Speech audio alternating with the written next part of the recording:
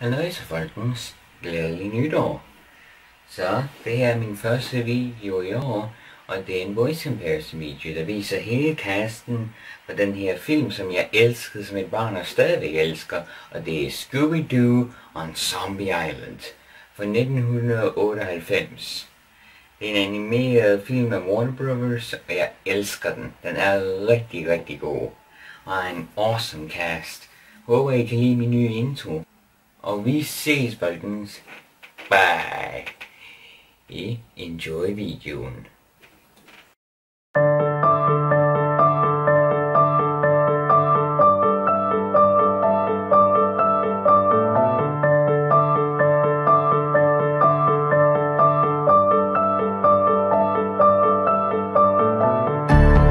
We found a reason to climb high, breaking the mold just to inspire.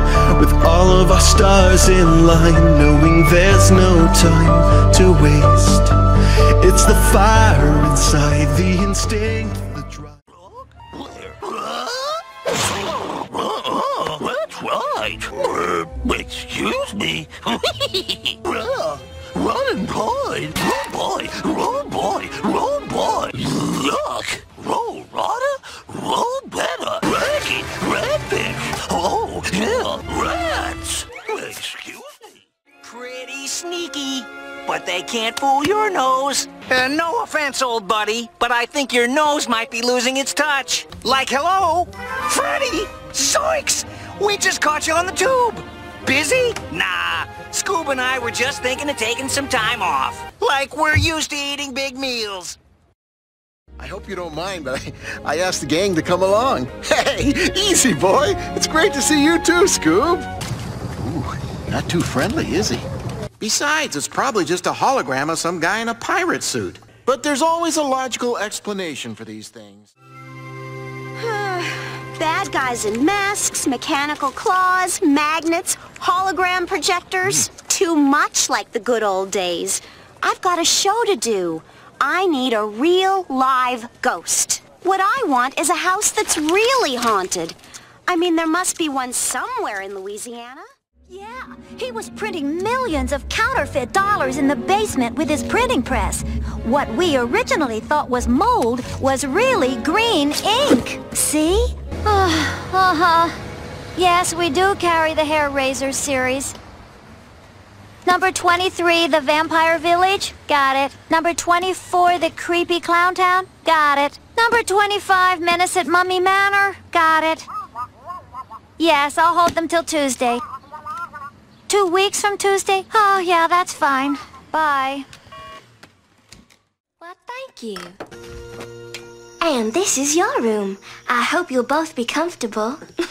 Well, I have never met a pair who ate so much. Your room is this way, Fred. You'll have a beautiful view of the harvest moon tonight. I hope you'll be comfortable here. Who brought this dog?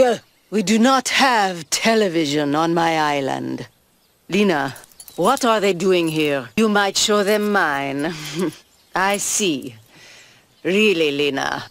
It has been in my family for generations. It was a pepper plantation.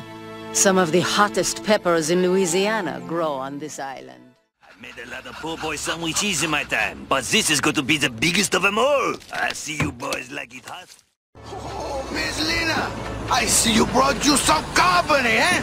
Well, if they want haunted, they come to the right place.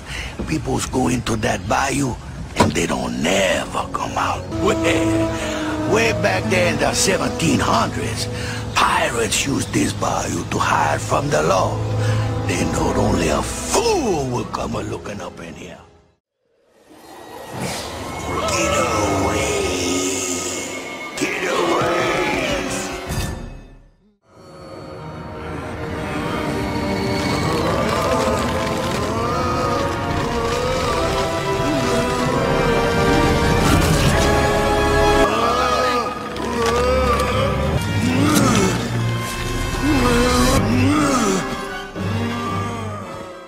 What are you doing out here? Ruining more of my flower beds?